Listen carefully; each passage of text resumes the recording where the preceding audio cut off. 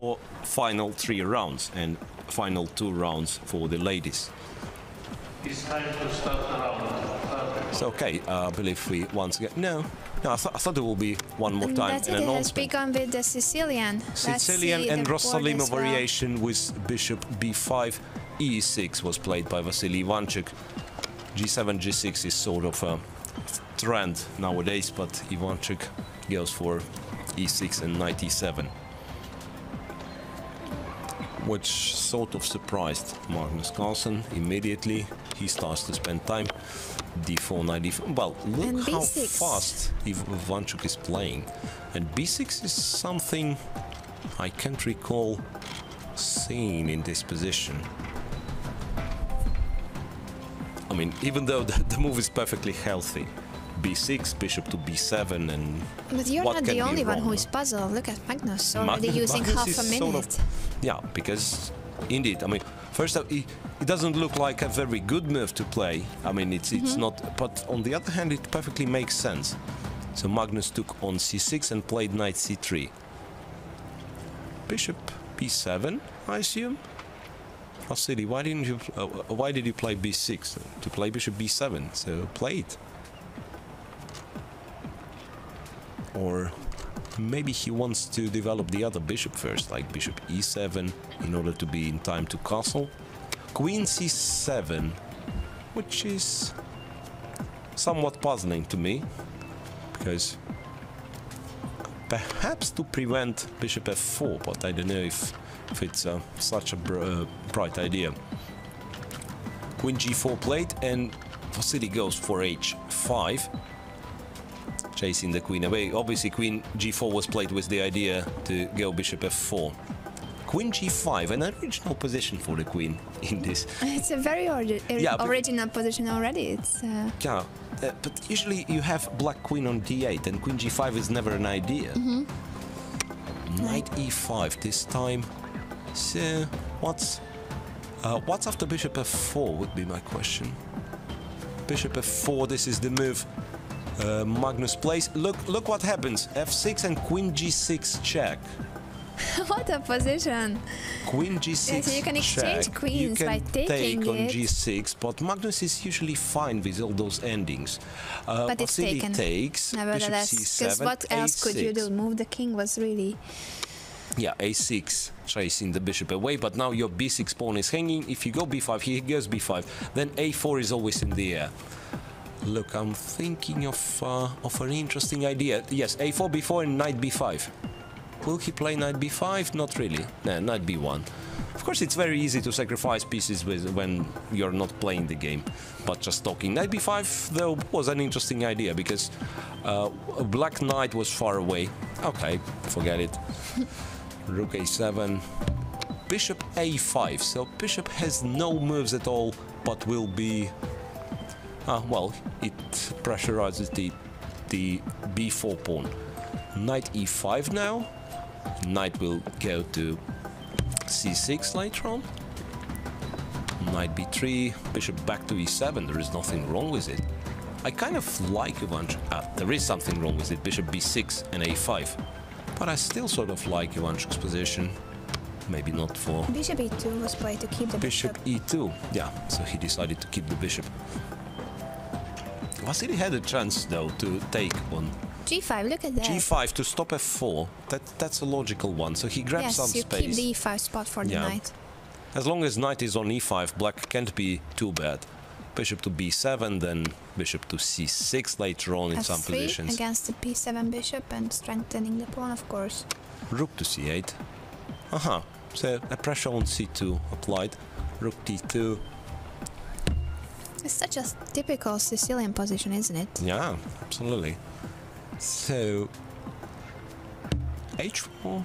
I mean, if you don't have... Okay, King F7 looks like a useful move, and probably is a useful move. Rook C6. Trying to... Well, perhaps provoke A5 so that there will be no Knight A5.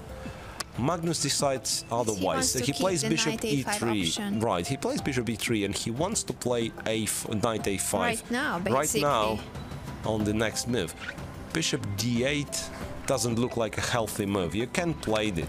Bishop c8. Bishop c8, which is sort of weird, to be honest, because one more knight a5. Does knight a5 win an exchange, or there is a tactical point? No, king f1. Knight a5, bishop c5. Those little intermediate moves. And that's why king f1. Now That's why knight king a5 f1. is a threat.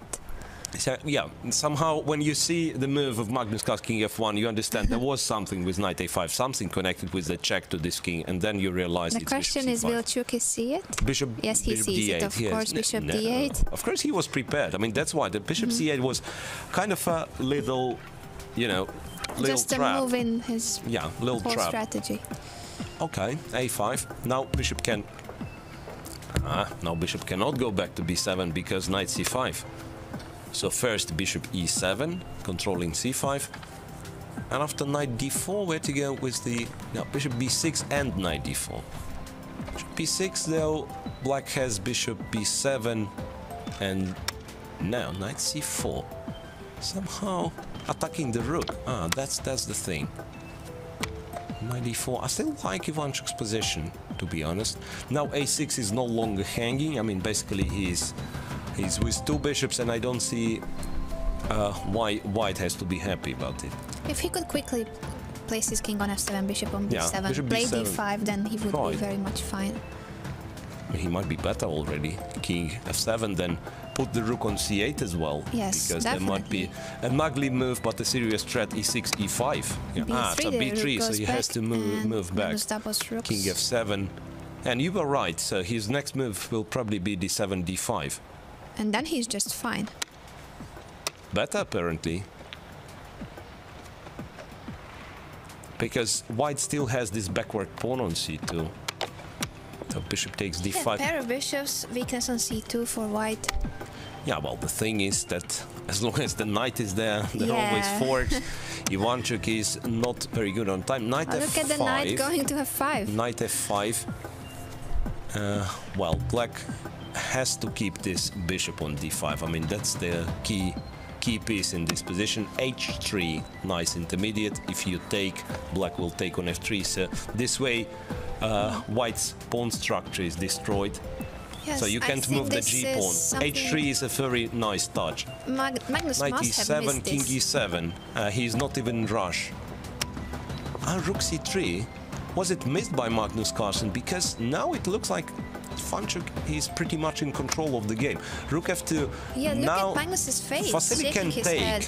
Now Chucky can take, or bring the rook first. Rook c8 is a powerful move. Look how- Attacking c2. yeah, all f3 the is black already pieces hanging. are so active. Yeah, right. And now in some positions it might be that even with exchange of all rooks, black will be winning because too many pawns fall. Yeah, the g4 pawn is also on light squares. I'm afraid Magnus is lost. King e1. Chucky goes back to c3. Bishop d4. That was a blunder. That was a blunder. Rook d2 and e5. Oh. Yeah, so but Ivanchuk now- blundered. Now I'm not yes. sure if he's winning. Takes And the c2. Well, Well. h3, still. it's c2. And if you protect, it's rook c3. Rook c3. Yes. Right, rook c3. He must be still close to a winning position. Must be still close to a winning position. You cannot exchange with white, I believe. And if you go back, then it's rook e3. 10 seconds for the world champion. He Takes on takes. c3. He takes on c3. No, this must be just winning. This must be just winning. He calculated that he goes. But Yeah, isn't right. This just- is a tricky move because he's gonna have f5. He's gonna have f5. King e3. f5 now. Takes. No, now black is simply And winning. Magnus resigns. Magnus resigns. What a game! What a game by Vasily Ivanchuk. And look, he runs away from the board to check what other guys are playing. What a determined person.